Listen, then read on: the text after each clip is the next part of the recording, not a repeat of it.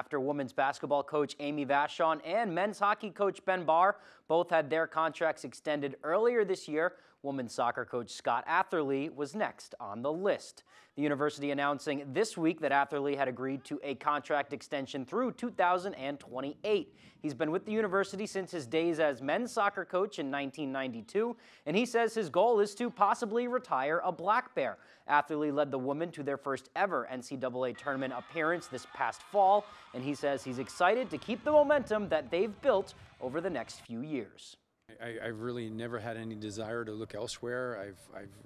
My values personally align with those of the university. I've always appreciated the quality of student athletes that we could recruit here, and I felt that, feel now that we've really established something that we want to sustain, and I'm just grateful that we have the support to do that.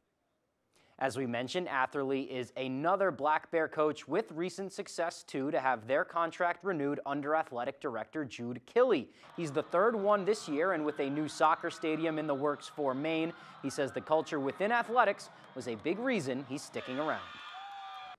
I think we have super leadership, and I think never in my tenure have we had more momentum in direction as the department, and I feel great about where we're headed, and it's just really a special time to be a part of Maine athletics. It's about culture. It's like building a good team, and I think our culture within the athletic department is excellent, and I think we have a real clear vision about where we want to be.